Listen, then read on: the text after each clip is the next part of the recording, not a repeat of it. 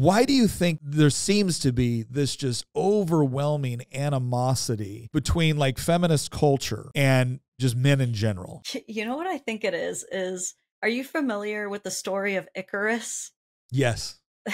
I think feminism flew a little too close to the sun in a lot of ways. Is what happened is, we got so carried away with this, like, women have intrinsic value. We have this divine feminine, and we should be worshipped, and we should be spoiled, and we should be catered to, and we should have not only all of the same rights as men, but also more, and it became this thing.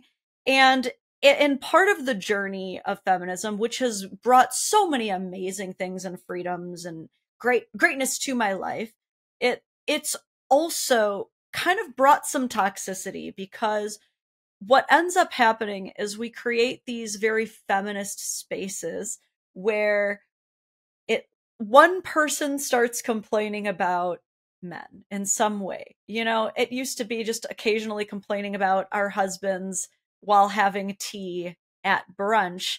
But now it's people complaining about their husbands on the most popular viral social media platforms in the entire world.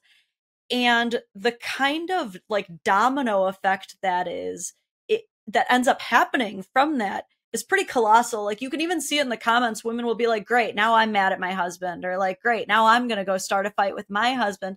And they're not actually joking, though. Yeah. Like the stuff that seeps in, and the kind of collective hive mindset of, yeah, men really do weaponize their incompetence, and they don't really, care about domestic engineering like we do.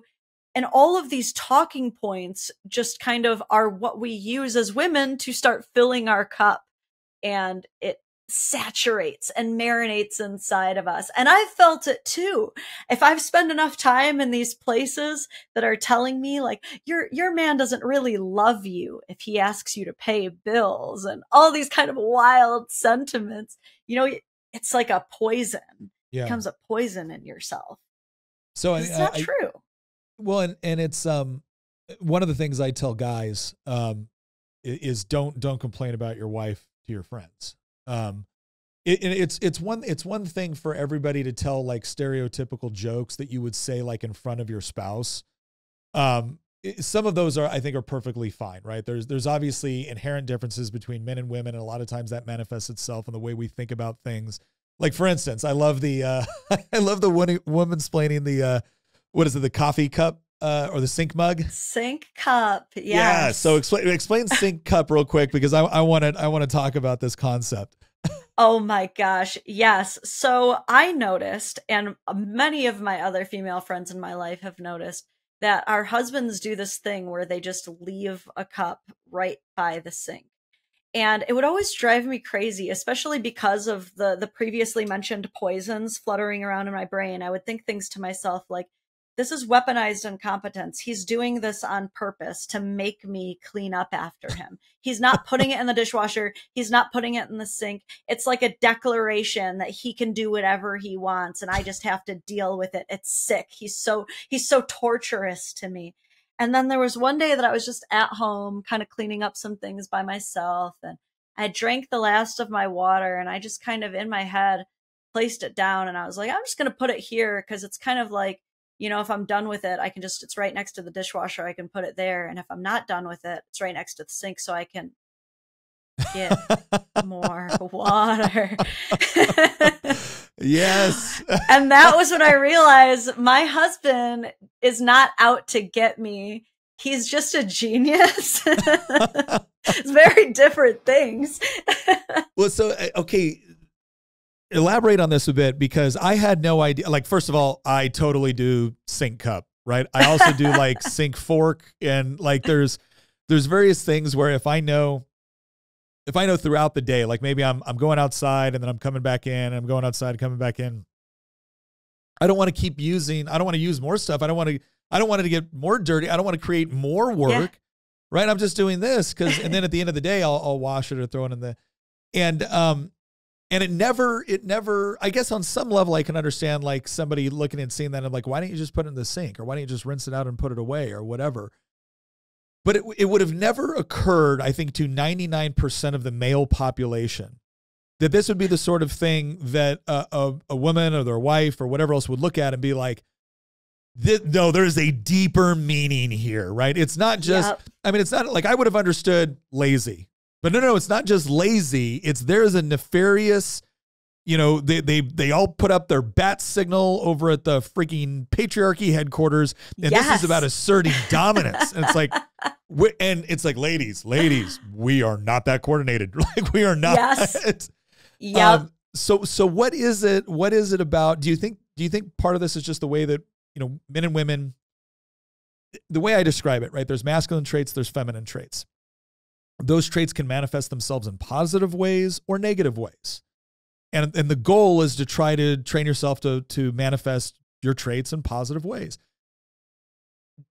Do you think that this is something where this is a feminine trait with the way that women think about things and connect things in ways that men don't, just going in a negative direction? Or do you think it's something different? That's interesting. Yeah, I don't want to give away like too much of the magic of womansplaining, but I feel like 99% of the episodes can basically be explained with like assume positive intent, right? And I think that's like a big missing piece. And I couldn't tell you exactly where it comes from or why we so often just like jump to these negative conclusions, but I will tell you it's remarkably common. You know, like I look back at my own childhood and I realized that I was womansplaining to my mom long before I was womansplaining to the internet, because, you know, we'd be in the car and I remember my mom saying things like, your father didn't clean the bathroom again. And I don't know why he's doing this. I don't know if he's trying to punish me for something, if he's mad at me about something. And I'm like, Mom, I think he just forgot. I don't think it's that deep at all. I think he started playing solitaire and got lost in the sauce. Yeah.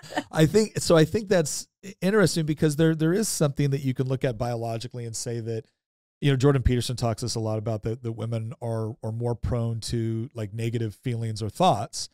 And some of that is true. And some of that you can look at as a defense mechanism, right? Like if you're actually more like physically vulnerable out in society, right? Well, then you're going to be more cautious. You're going to be thinking about risks more, because if the risk has a higher impact on you.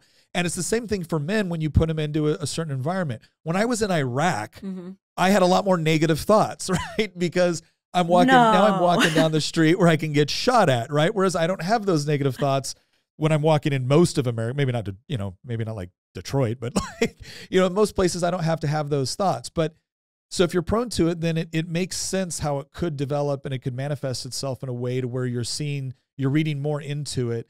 But here's what I want to know.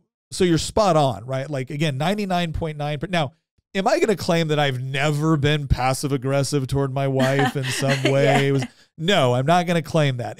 That's not my style. But every once in a while, like, fine, I don't care, you know. But what caused you at a young age? Was it? Do you think it was a part of a relationship with your, you know, dad or brother or whatever it was? Was it spending time talking and kind of understanding the way that, you know, men kind of think about things? What was it that caused you at a young age to be like, I think he might have just forgot, right? Instead of assuming or kind of allowing yourself to be pulled into this idea of like, no, let's get to the bottom of this mystery. Yeah, like I said, I grew up with an amazing father. So I think even just then I knew better. I just knew that he wasn't the kind of guy who would go out of his way to be devious. Like, okay, I really don't mean this as an insult. Like I said, I love my dad, definitely a father's girl, but he's the most simple man I've ever met in my entire life. I aspire to be as simple as him. I wish life would be so much better, but he's so simple and he loves my mom so much. There is no way that he would spite not clean a bathroom. Yeah. Not within his repertoire of but at the same time, and again, this isn't me like roasting my dad. It's so weird how complimenting my dad is like starting to sound like roasting him, but he's also a very average man. He has never been like a top tier earner. Dude is like riddled with health issues, practically disabled, you know, epileptic, has a seizure a year at least. But you know, that also taught me that the average simple man can be a great influential figure.